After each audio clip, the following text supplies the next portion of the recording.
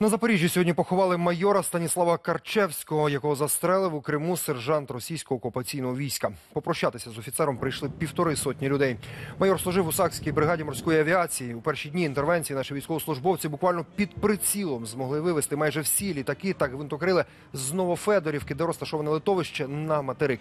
Далі тримали оборону понад 3 тижні. Російські вояки кілька разів штурмували військову частину. Згодом їм таки вдалося взяти її під повний контроль. Майора Карчевського за нез'ясованих на тепер обставин застрелив морський піхотинець. Кілька смертельних пострілів пролунали за 3 дні до виведення української бригади з півострова.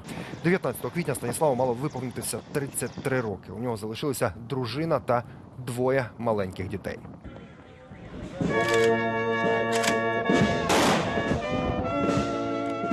За ними гнались уже в общежитиях.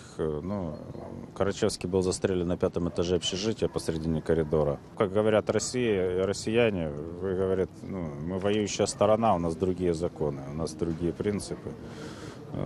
Даже порядок применения оружия, согласно законодательству, у них тоже другой. Это было ужасно.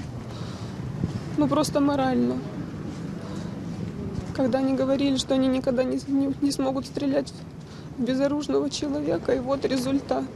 Пусть это будет последняя такая трагическая потеря, чтобы больше никто не потерял ни своего мужа, ни своего сына.